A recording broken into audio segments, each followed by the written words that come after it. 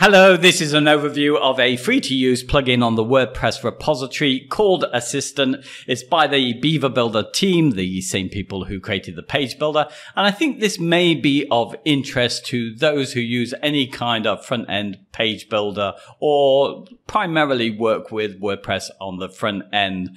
In the words of the authors, it is an everyday productivity tool that lets you navigate your WordPress site and handle quick tasks without needing to go to the WordPress Admin area. Now, this is in early pre-release. It's expected to be in full release later in this year. As I'm recording this at the end of April 2020, it's in version 0.4.0. If you want to keep up to date with what's going on or even take part in the project, they are over at GitHub. And in the month that I've been seriously using this, there's been a lot of activity going on here. If you just take a look at the label of enhancements, you can see there's a lot of conversation on things which are planned to come to this. And I will say that this plugin is a little bit of a mystery. I know this is only the stage one of this plugin, this idea of having this front-end user interface. I think other things are planned to come to this. So much is going to change, and a lot has changed already.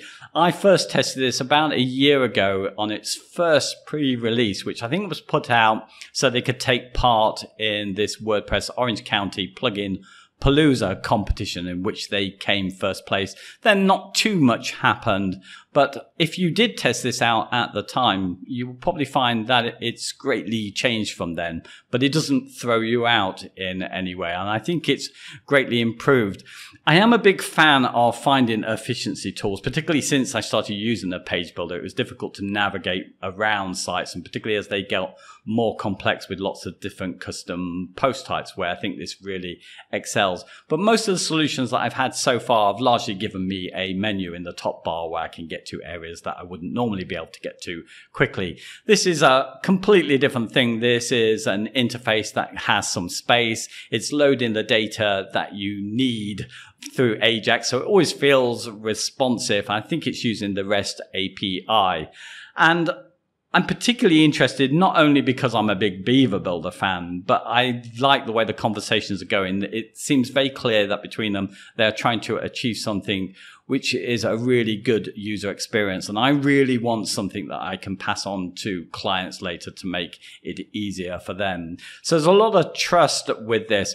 But it's kind of based on my memory as a Beaver Builder user. I remember going from version 1 to version 2 where it was completely different. And it took about 10 minutes to get used to version 2 and not want to go back to version 1. And I think that's quite an immense skill, particularly for somebody like me who still hasn't got the hang of moving to Gutenberg.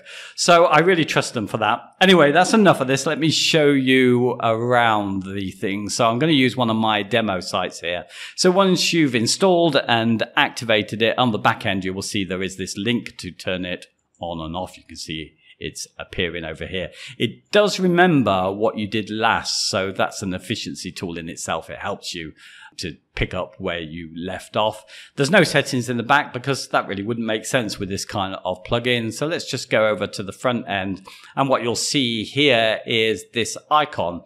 Now, I'm not entirely sure if this will stay or whether this turns it into a link, because on some of my installs it has. So maybe this is just the startup where you see this icon to get used to it. And this is a kind of pencil which also doubles up as a beaver, a tail, if you've seen that. Now, we'll just mention something else, or I will forget it. If you're a Beaver Builder user, in the next version, version 2.4, if you're using this plugin, it's going to show up also in the page builder itself, so you can activate it from there. But it's not unless you're on this latest version, which will come out later.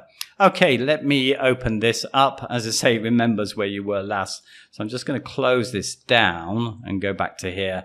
And I will just mention something about this. I think it defaults over to the top right, which is fine for me. Not everybody wants to work with it there.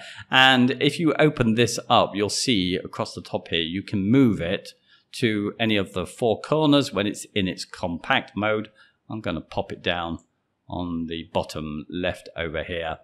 And if I expand this at the bottom of the panel to go the full height here, obviously I've only got the left and right. And again, you've got some visual clues where you can park this, very similar to how it works in Beaver Builder. So that's quite nice. We can also dim down this, and it's going to remember it, so we can change that kind of look if you like a dark look. If we go down here, you can see with the menu items that we've got here, we can easily just move those up and down into the place that you want. And from here, you can also see you've got the light preference, which I prefer, and you can move the anchor to the different areas. Okay, let me go and start off with the home section. So again, we've got some of the options here. We've got the search here, which is also on the side here. We can go to the back end, just to the regular dashboard over here. I've shown you that already. And this gives you some basic information about the page that we are on. What I like from the home here is that you can see your different custom post types. I think it's really handy. You can just click on these and then you've got those. And on a complex site like this one, this would be quite tricky on its own because I've got WooCommerce products. I've got downloads from Easy Digital Downloads. I've got 3 custom post types for the Events Calendar Pro here, venues, organizers and events, and I've got my own custom post type of books here, so it allows you to get to those very quickly. I think most of the time you're likely to be in this content section. Let me just quickly show you the search if you want to use that. It does remember the last searches. Let me just clear that, and I should go and search on stock again, and it will just go through the entire site. I think it's pretty good, and it's found the titles that I've got the word stock in there. So I've got a search which you can find from home. Let's go into the content area, which I think is what's going to get used the most.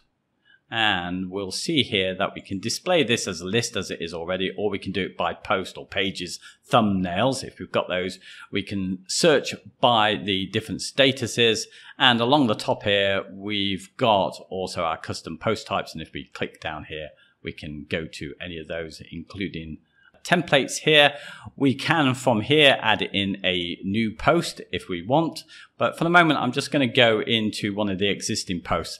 In most of the areas you've got some quick references over here, so you can go and view this post. You can go in the back end, edit it. If you're a Beaver Builder user, you can go to straight, you've got a little icon for that, so you can go into the page builder. You can duplicate any of these pages and posts, and right there, that's going to save me a plugin which I use. One of the most popular plugins in WordPress is a plugin which duplicates your pages and posts. Well, this is included here, so I can do it from here.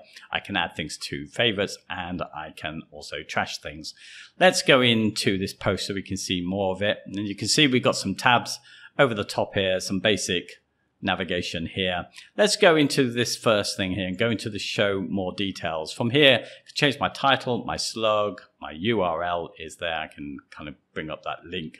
I can change my publishing settings here, so I can make this protected or private. If I want to publish in the future, I like this because this is not in WordPress. We've got a little calendar that pops up, so I can set this to a date in the future, all from the front here. I can add in some new categories or select existing ones. Same with tags. I can add in my post excerpts if I'm using that.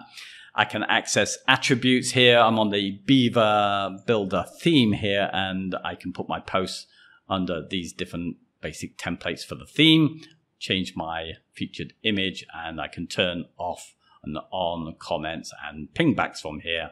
And also that stays in place as well. That's sticky on the top, so I didn't need to scroll up. I could have gone straight over to my general settings. Let me do that. And here we can add in a label. We can add a label for almost anything.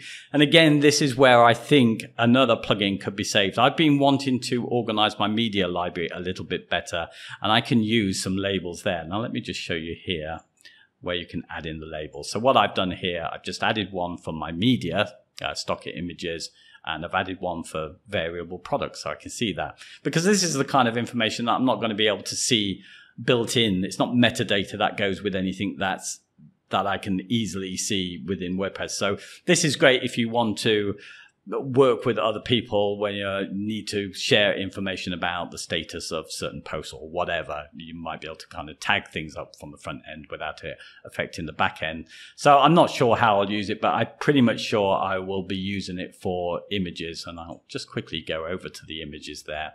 In fact, I was last in there and I was on the stock image labels.